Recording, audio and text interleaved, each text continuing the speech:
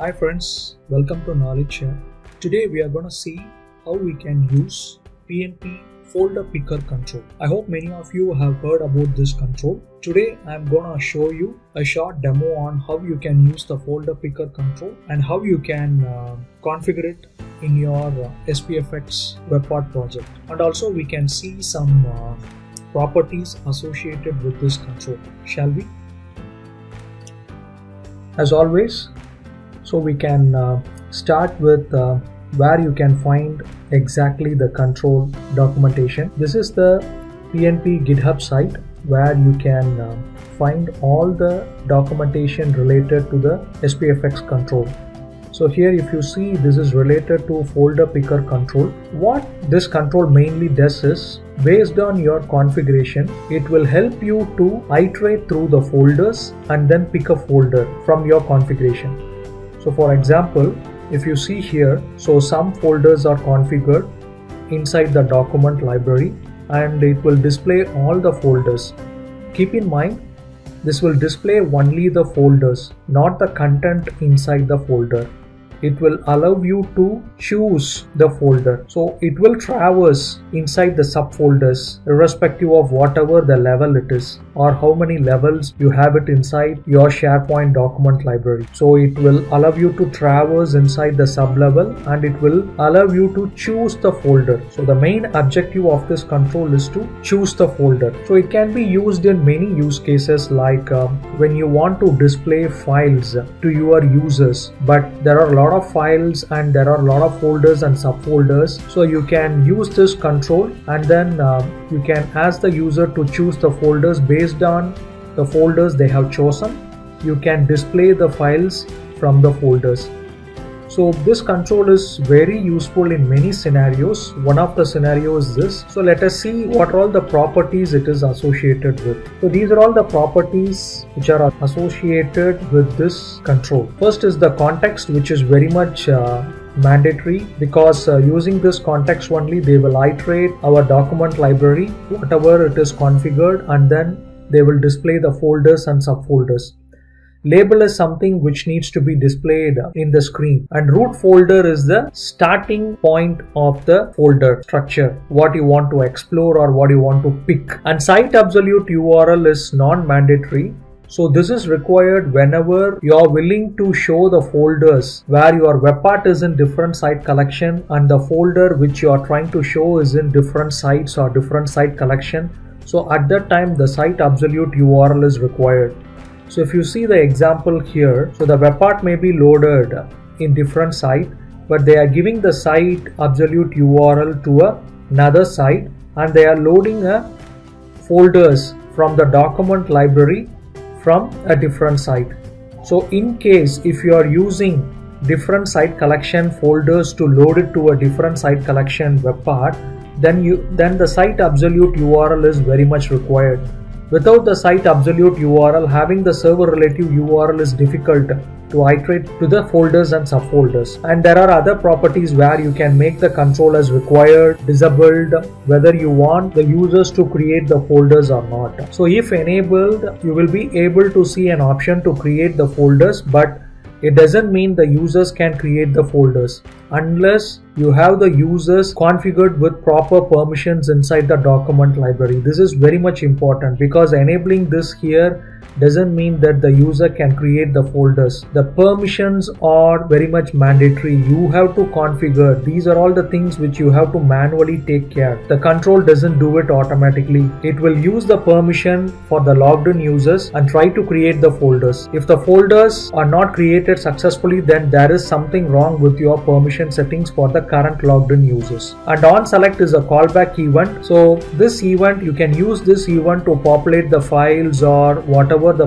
business logic you can implement based on the selected folders. So once the folders are selected, then this event will trigger. So these are all the properties. I have written a blog post on the same topic. So I will include this blog post URL as well as the GitHub URL on my video description. You can always have a look at it. Before moving into the code, let us see a short demo on how this control works, shall we?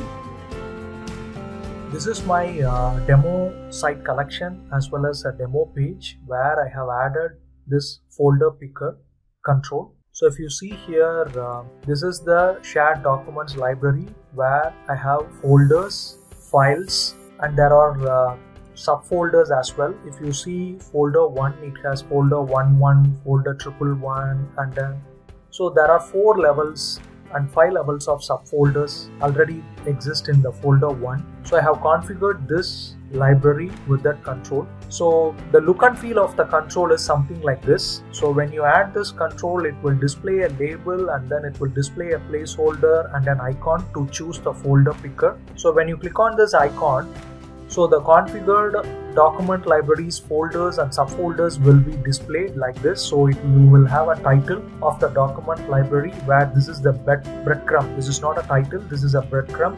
So when I click on this folder, you can see it will automatically show you the breadcrumb. So once you have traversed through multiple levels, so it will automatically collapse it, and when you click on it at any point of time, you can traverse back to the folders. And the main feature of this control is it is displaying in a nice panel, and you can have a clear view of the folder structure, and you can also even search the folders using the search bar in case if you have lots and lots of folders and subfolders. And I don't think so it will search the subfolders. So if you are in the root, so it will search only for the root folders, and when you are inside the subfolders, you can choose or you can search for the subfolders. And here I have enabled the folder creation, so you will be able to create a new folder creator.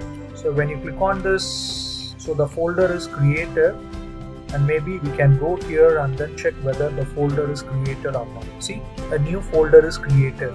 As long as the user, whoever performing this operation, has correct permissions mapped to the configured document library.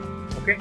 Once you click on the save without selecting any folders, the root document library will be selected. So when I click on this folder and then if I click save, so automatically whichever is selected, it will be displayed with the link. So when you click on the link, it will automatically navigate to that particular folder. And as I said, one of the scenario is based on the folder selected, you can always display the files inside the folders or any other business scenarios. So this is very short demo. Now let us see how we can how we configure this control or how we use this control inside the SPFx project, shall we? So this is very simple SPFx web part. So I have created a web part named FolderPicker demo. So I haven't made any changes in this webpart.ts file except one. Since the control required the current context, I have just updated the default props file with just the context, webpart context. So this is only the extra property which I am passing apart from the out of the box generated code. So I'm just passing this context. Apart from this, I haven't made any other changes to the functions or not even the property pan. Nothing, because we are not using this control dynamically, but it can be. So for example, if you want to use this control to fetch the folders based on the document library configured in the property pan, it can be done. So you have to use a particular property pan control where you can display the libraries alone, and based on the chosen library, you can pass the arguments properties to the control, and based on that, when the user click on the control, only the folders within that selected library will be displayed. So it can be made dynamic as well. So moving on to the actual component, it's very simple. So this is the default design, and this is a div I have modified. I have just given the name as FolderPicker demo, and this is the actual control. So if you see here, I am just importing the FolderPicker and iFolder object from the FolderPicker module, which is from the SPFx controls React. And I have given the label required, which is true. So whenever you perform some operations or when you include this control in a form, so this might be comes in handy. And here I have configured the root folder as name as documents and the server relative URL, which is very important, because when you are loading the documents or folders inside the subsites or from the site collection, then you have to give the server relative URL of the exact document library.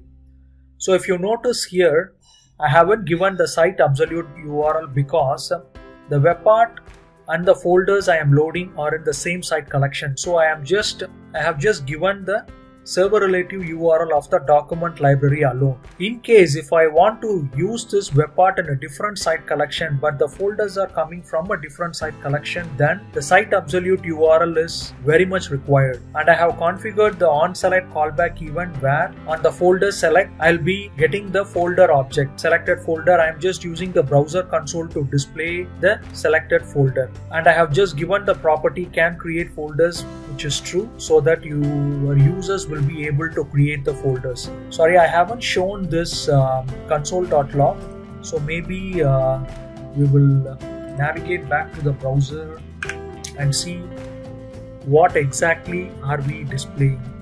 So selected folder, so you can see the name of the folder, server relative URL of the folder. So based on this, you can iterate through the folders and get the files or any other business information you require. So these are all the information that will be available based on the selected folders. Guys, this is a very simple demo. I am just explaining how you can use this folder picker.